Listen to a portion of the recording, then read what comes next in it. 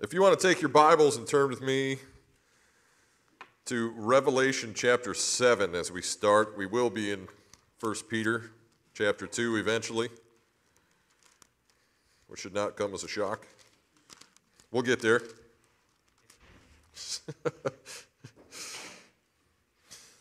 So, I want to start off with something just to get you thinking. Here's a reminder of what we've been talking about for quite a while. There's three specific things, some lessons to remember. And the first is this: you must fear your God. Does this sound familiar? It should. Right? I was making a joke the other day when I had some pastors ask me, what would your people remember about you? They'll probably remember three words: fear your God. Fear your God. That's all he says. Fear your God. But you have to remember your God, and you have to keep an eternal perspective.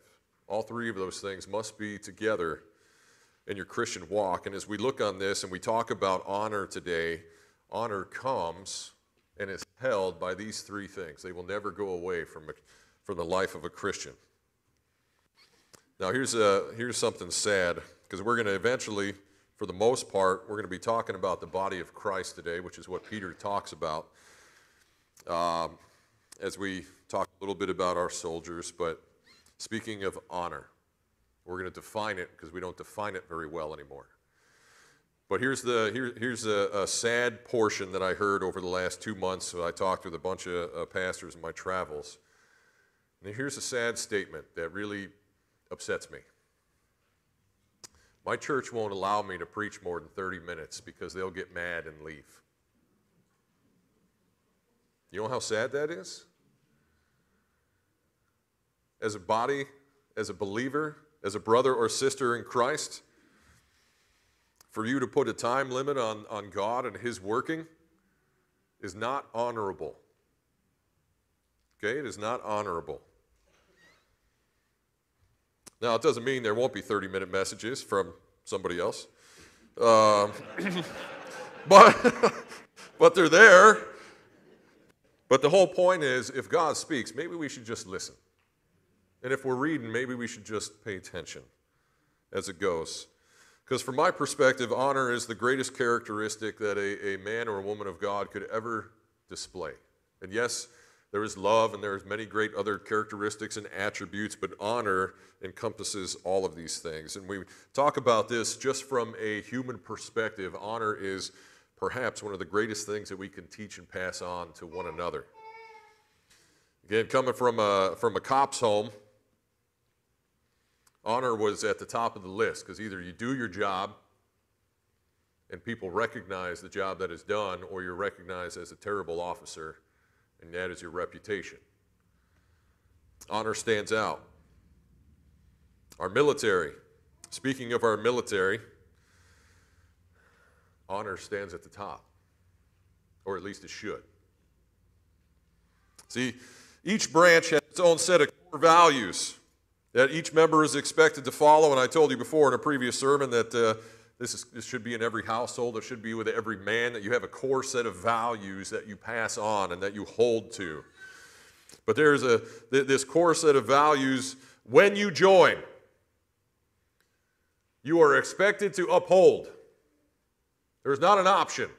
It is not an argument. It is not a debate. These are the values. You will uphold all of these. Now, we realize that not everybody holds to that type of statement, and I will say the same thing for the Christian body, so don't throw on the judgmental glasses and say, hey, everybody's going to do this perfectly.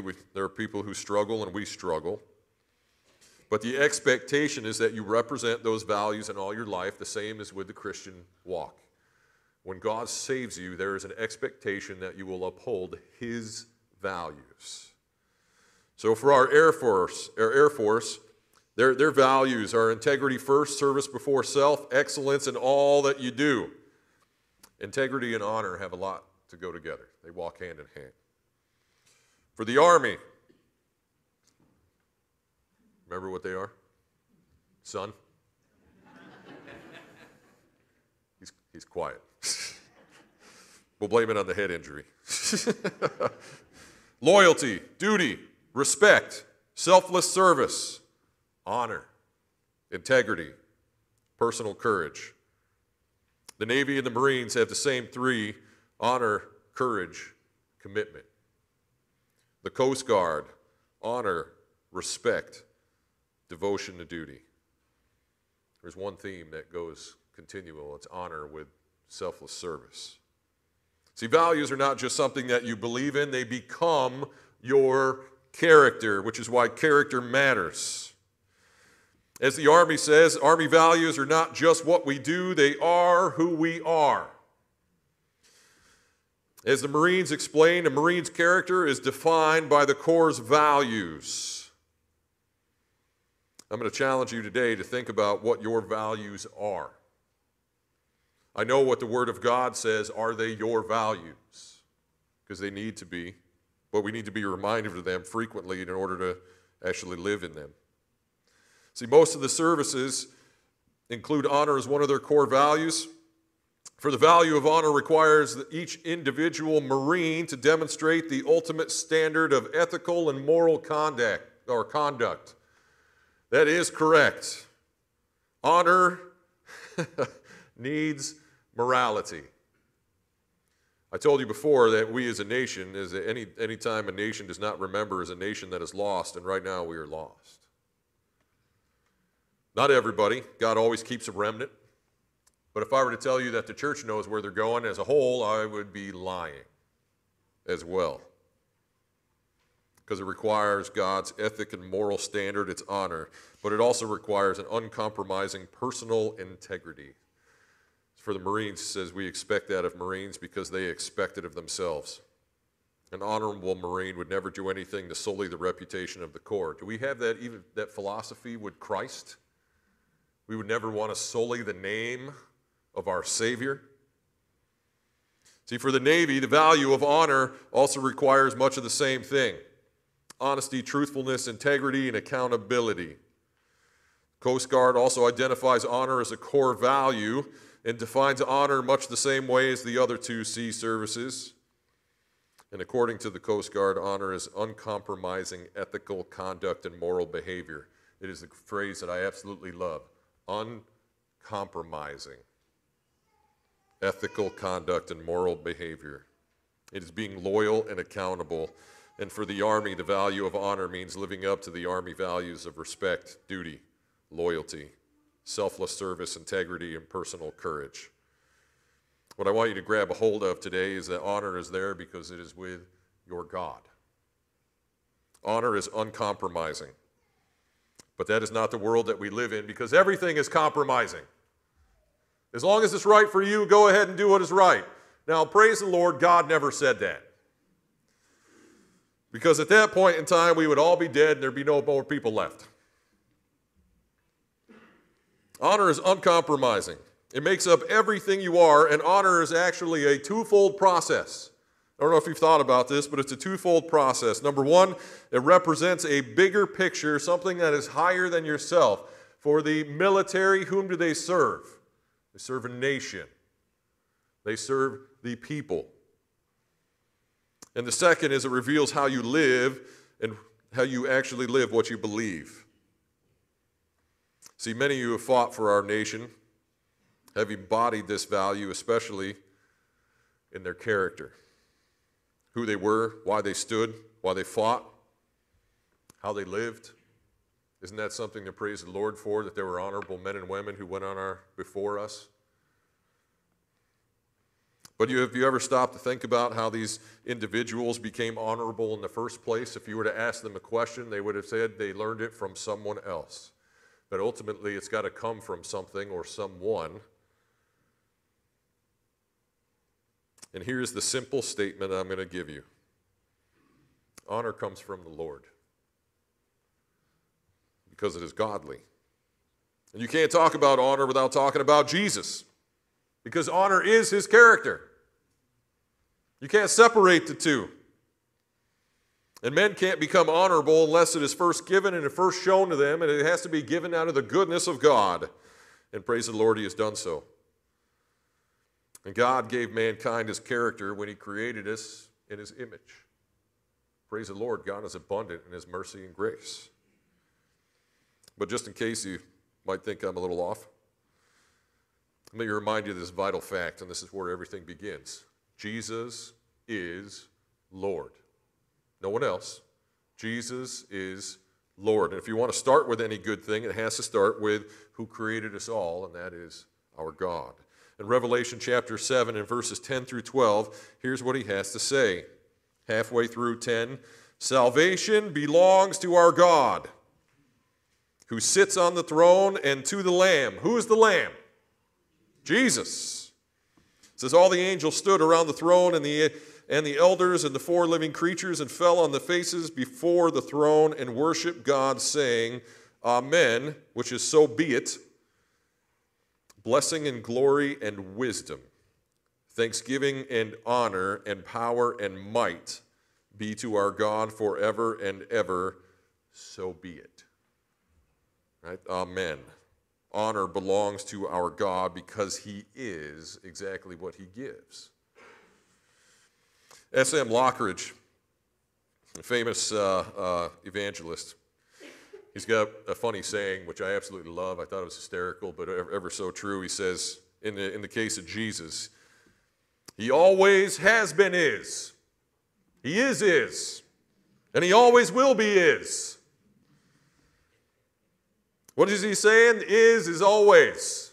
Right? He is the King of glory. He is the King of kings. He is the creator of the world. He is the Savior of the world. He is the Son of God. He is God. He is who he is. That's the emphasis of what he is saying. Maybe we forget that honor comes from the Lord because we forget how God defines honor, potentially. Now remember again, honor is a twofold process.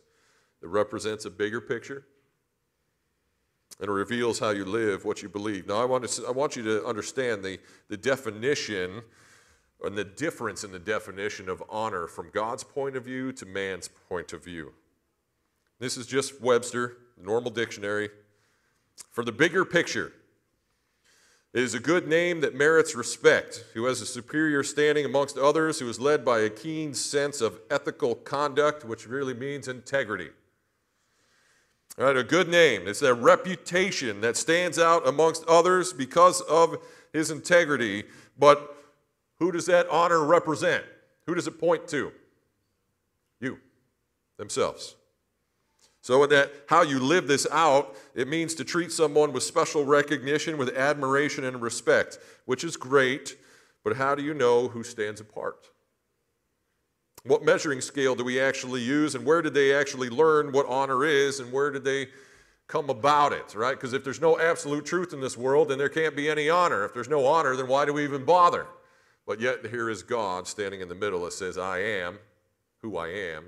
I am the absolute truth. So from God's point of view, just look at the difference in this. And this is from 6 different words, and there's a few more that the Bible uses to describe honor.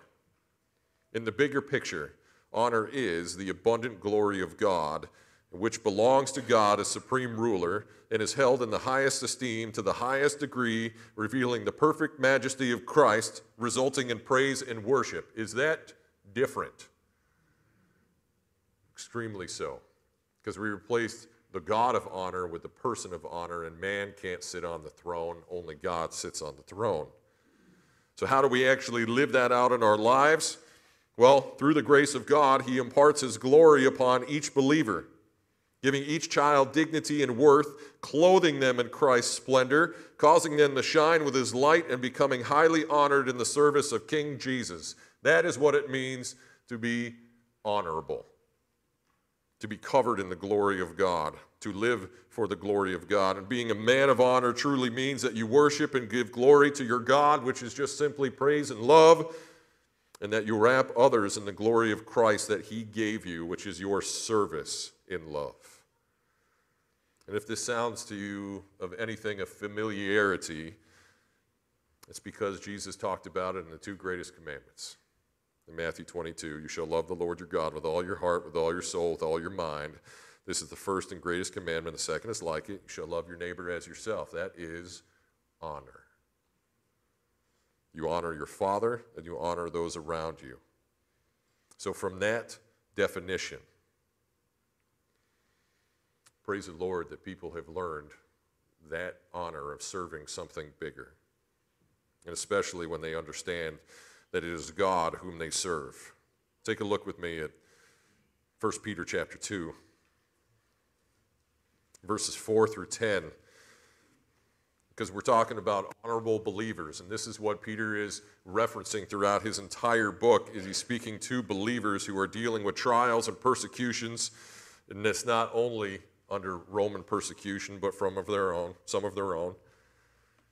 But this is what he has to say. He says, coming to him, as in Jesus, coming to him as to a living stone, rejected indeed by men, but chosen by God and precious. You also, as living stones, are being built up a spiritual house, a holy priesthood, to offer up spiritual sacrifices acceptable to God through Jesus Christ. Therefore, it is also contained in the Scripture, behold, I lay in Zion a chief cornerstone, elect, precious, and he who believes on him will by no means be put to shame. Therefore, to you who believe, he is precious, but to those who are disobedient, the stone which the builders rejected has become the chief cornerstone, and a stone of stumbling and a rock of defense. They stumble, being disobedient to the word to which they were also appointed. But you are a chosen generation, a royal priesthood, a holy nation, his own special people, that you may proclaim the praises of him who called you out of darkness into his marvelous light, who once were not a people, but are now the people of God, who had not obtained mercy, but now have obtained mercy. Out of those verses, who holds that special position of honor? It is Jesus. It is Jesus and it is Christ alone who holds that special position of honor, because Jesus is the chosen Messiah for the Lord's people. He is fully God and fully man, which no one else can claim ever in their lifetime. He is the sacrificial Lamb of God to pay the debt no man could ever pay. He was the firstborn that was resurrected, that gave life to all who come to him in faith and then become resurrected after. He is the mediator and the high priest for all of God's children. He is the king who sits at the right hand of God, the right hand of power, who will sit on the throne and rule on earth as king. Jesus is honor, and honor is Jesus. He holds a special position unlike everyone else. So when Peter says, coming to him, you believer, he's not referring to your salvation. He's referring to your specific, intimate relationship that is ongoing with the King of Kings. It's a phrase that signifies your relationship is real, that you long after it, because Jesus continues to draw you. And over you come to him for that intimate fellowship, for the goal of remaining in his presence forever. Isn't that the greatest promise that we had in chapter 1? Your eternal inheritance, uncorruptible. That is that holiness that we long for, and this is the personal, intimate relationship a believer has with his God. The great, joyous, personal relationship a believer has with his God. I know there are individuals who think, well, you can read your Bible, but God's not really real, and you don't really learn. But I will tell you what, from somebody who's been rebellious to someone who's only partially rebellious, anybody else struggle with rebellion? I know there's quiet there, so I thought, yeah, we'll just listen to the pastor confess. I can tell you that life is so much more joyful with Jesus, because that relationship is real, it is genuine. You can look at problems and think it's not really that big because my God is so much bigger.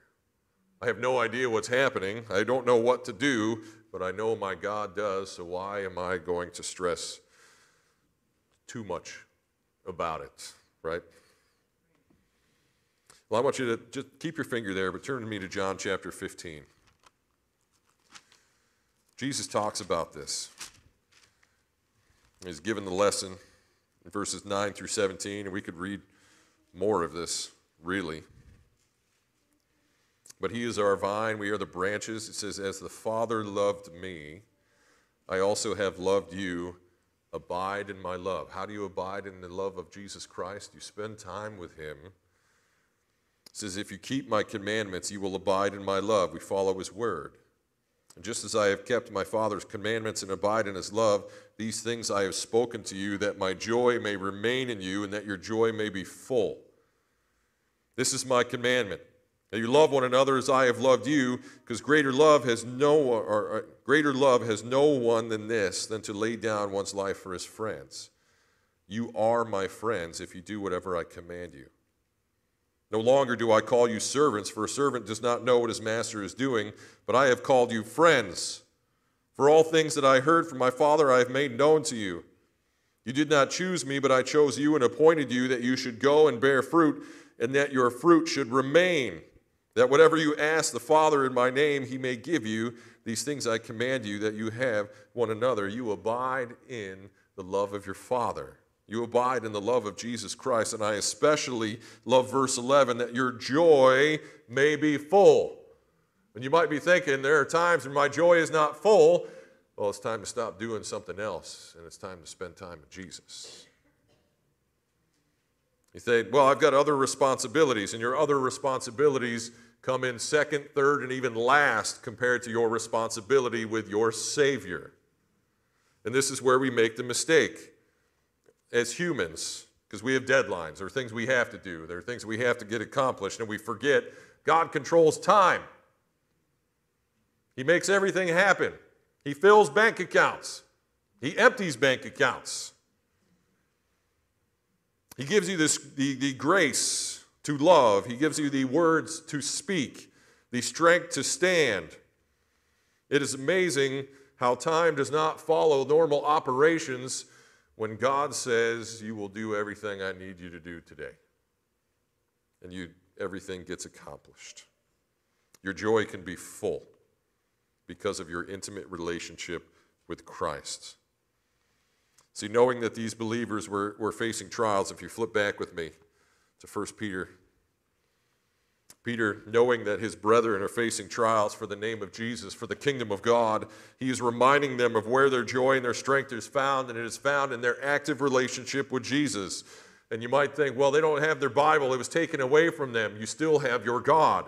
You might think, well, I haven't been able to memorize or sing or read because they have silenced me. You have the living Spirit of God inside of you. He can't silence your relationship. It might silence the body, but they can't take away your soul. It might shut your mouth, but they can't stop the glory of God shining through you. See, Peter is using this new analogy, this new metaphor to remind them of who Jesus is yet again. And remind them of their holy living, their call to a holy living. So he says very clearly here in verse 4, as is coming to him, that's that relationship there, as to a living stone. Jesus is the living stone. If you go back to Daniel, Jesus is a stone that is cut out of a mountain, not by human hands, that crushes every other civilization and reigns as king. He's the living stone. But this has a dual meaning. And I want you to understand that there is a dual meaning because it suggests that the believers are being persecuted by both Greeks and Jews. That's the problem sometimes for us. It holds two different applications, yet refers to the same exact principle. See, the Jews, it is a reference to the Old Testament prophets in verses 6 through 8. They prophesied that God's chosen deliverer would be rejected by his own people. And that rejection would become their greatest stumbling block against them, which we still see today, sadly. It won't be that way forever, though. And Peter is clearly saying to the Jews that Jesus is greater than a temple, than a building made out of stone. Just think about that.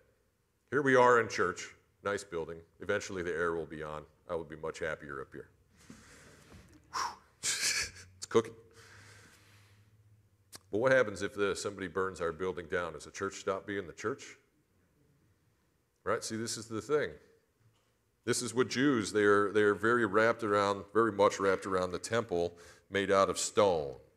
The reason the temple was great in Old Testament times is because God decided to put his presence in the middle of it. It wasn't because of the stone, it was because God was there. We forget that. See, Jesus is greater than any man-made tradition that has been passed down from generation to generation. He's greater than any building. He's greater than any tradition. It's all about Jesus.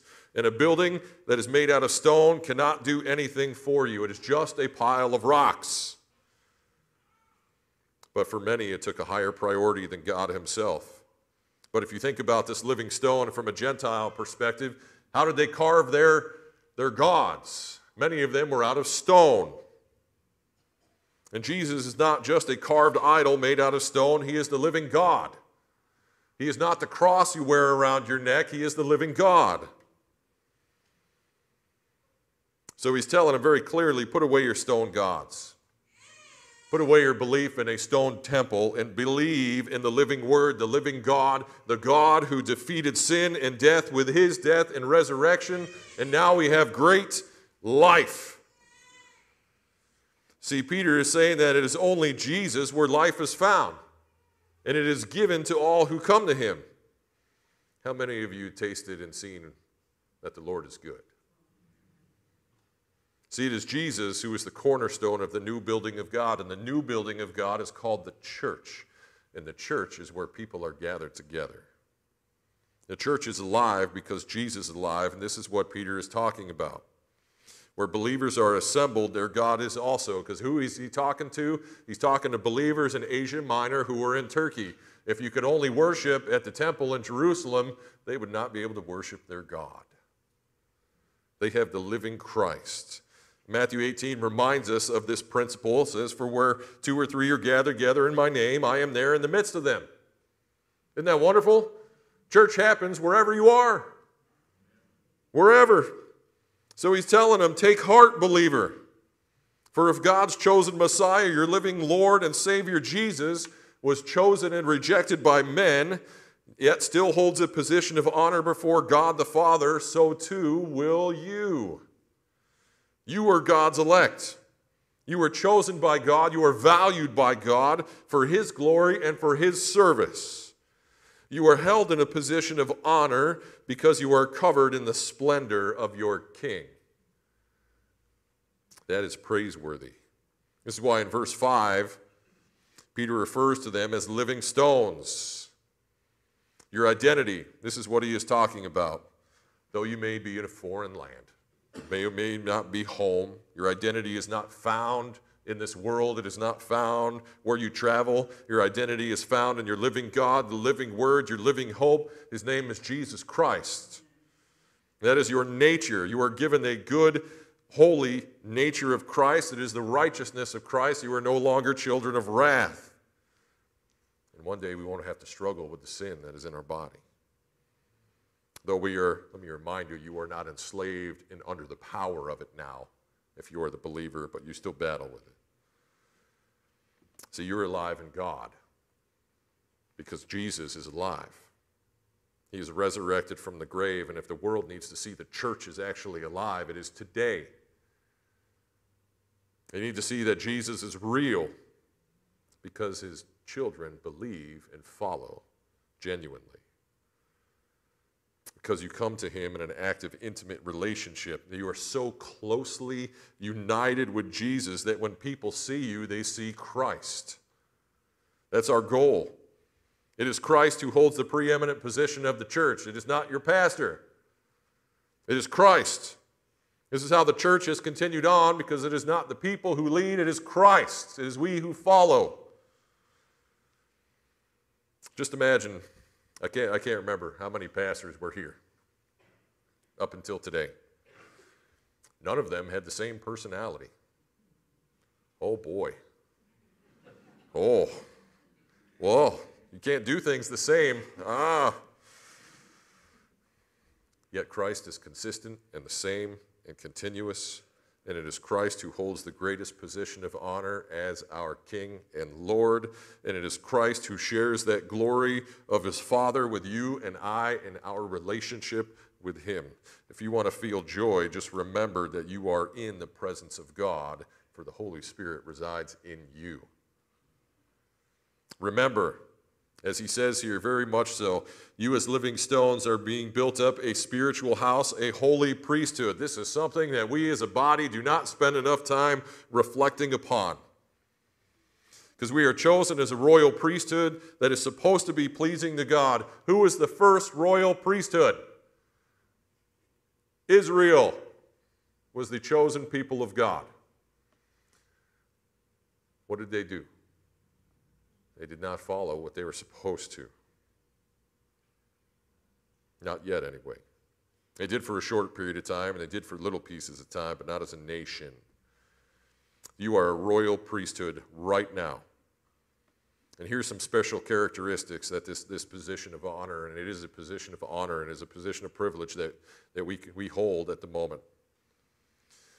You have been chosen by God.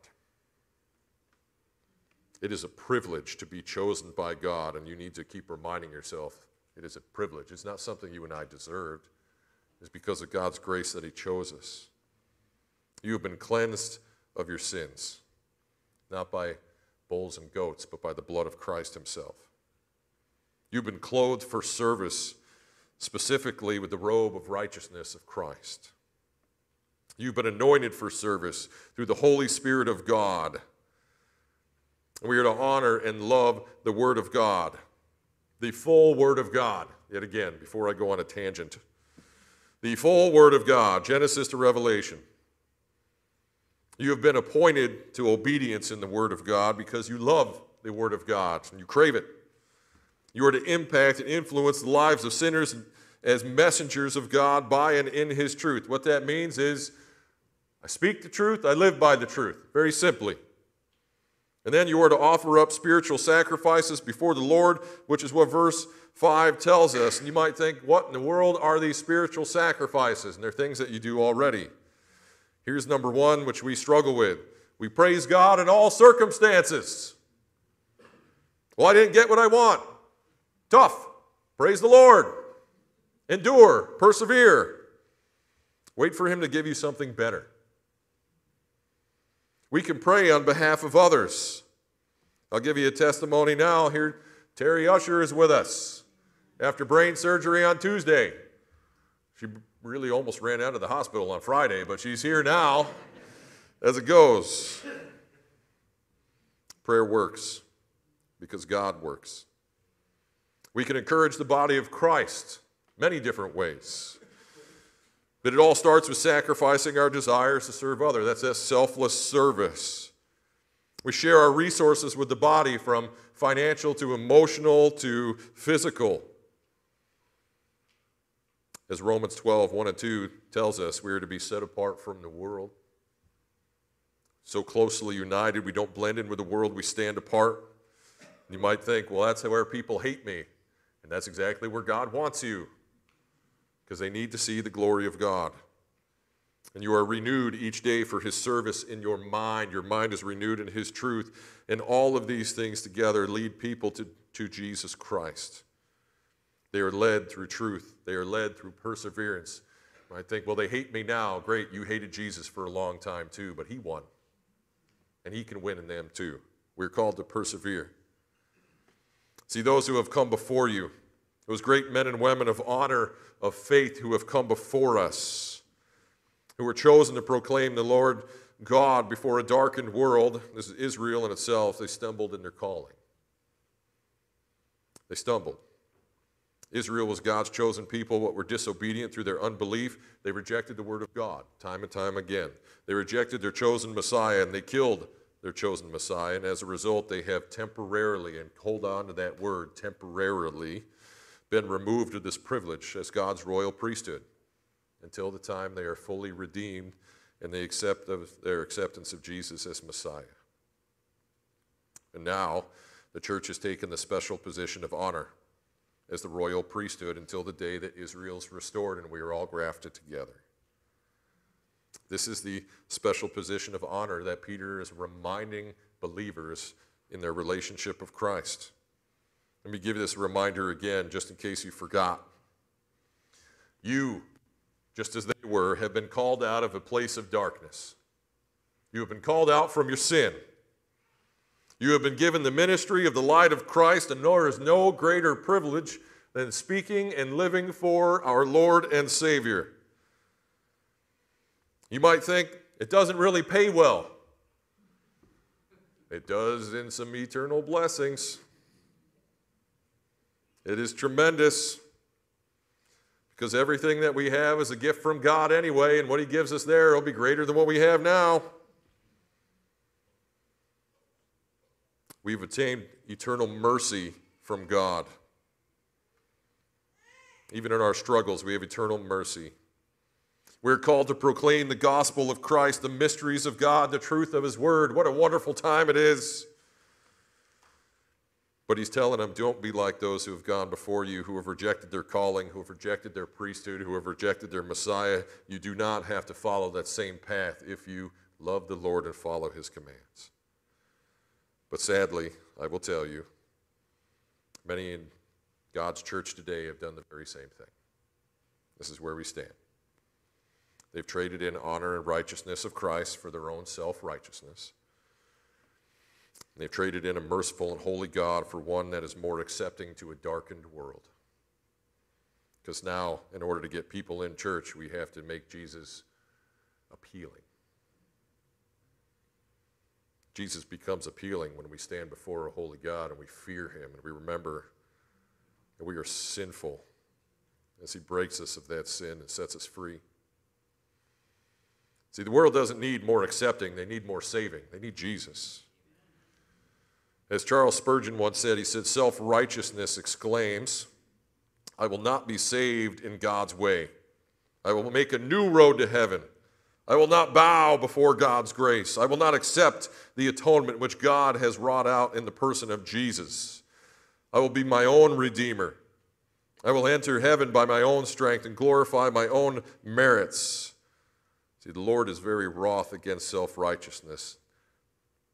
I do not know, and I agree with him very much so, I do not know of anything against which His fury burneth more than against this, because this touches Him in a very tender point. It insults the glory and honor of His Son, Jesus Christ.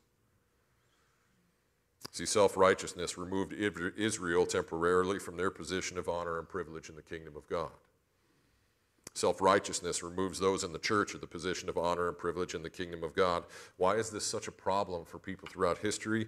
Because too many individuals think lightly of their sin. Therefore, too many of us think lightly of the Savior of God, because if you don't see your sin as heavy, you don't see your God as powerful. So here's what it comes down to simply, and this is what Peter is saying. It is time for you and I to remember your honor, our honor, and our honor is Christ. It is time for the church to remember their honor. Our honor is Christ alone. Let us remember the splendor of the King. He is glorious. Let us remember whose robe we are cloaked in and the perfection that lies there. Let us remember who our cornerstone of faith and mercy is remembering our God. Then let us live according to our calling as a royal priesthood, as a nation set apart. Let us live acceptable and holy before our God, because that is what He has called us to. Be holy, for I am holy. Let us live as living stones in a living God. For all you farmers out there, those things which you once moved will be glorious and great. Stones will be alive. Living stones. Simply put, let us just live on as honorable children of God. Your honor matters. Your honor matters because it has everything to do with your character. And if Jesus is honor, then let us be like Jesus. There will be no greater reputation that can be said of any individual at a funeral, memorial service, or whatever name you want to give it. Then they were an honorable man or woman in the name of Jesus Christ, and people responded to the glory of God. It is all about the name of Christ. So as we close, make sure you keep coming to him. Make sure that the living stone is indeed your cornerstone of your life, that Jesus is your foundation. And then just start loving him through work. How do you love people? How do you love the person next to you? Through the gospel, through the generosity of Christ, through the word of God. Our God is holy and he is honorable. Heavenly Father, we praise you for your nature and how you have given it to each and every believer. One of the leading characteristics of that nature is your honor that gives the glory of God to your children, that reveals who our Savior is, who our Creator is, that is sovereign God, God the Father, God the Son, and God the Spirit. Father, we praise you today that many men and women who have gone before us have exemplified this very simple thing. They have learned from you. They have testified of you. From the martyr to the soldier, men and women have stood before us following your footsteps, testifying of something bigger, and that something bigger is you, Father. May we remember that we are wrapped in the splendor of Christ, and that when we share the gospel, we wrap others in that splendor, praying that one day they will come to salvation and faith in him alone. Father, we thank you that you willingly share and welcome us into your glory, for your glory. Father, may our hearts be filled with praise and gratitude. Though there are times of sorrow, though there are times of weeping, may we never forget to praise you in all circumstances. May we never forget to love our brethren. Father, may we never forget that you can save any individual from any circumstance at any time through the power of your word, through faith in Jesus Christ. Let us be a faithful messenger of honor rather than a sinful judge of people. Father, may we live today as your church, as a royal priesthood. Just help us, Father, in our discernment and our wisdom on how to do this each and every day. But may we set apart time for you, our first priority, our love, and trust you with the rest of the day. You are great and glorious, Father, and we praise you and say thank you and that we love you. And all God's people said, amen. Well, God bless. We thank you for worshiping with us today. There is some snacks out back, some fellowship to be had. You can be just as loud back there too. It's all right. God bless and enjoy your weekend.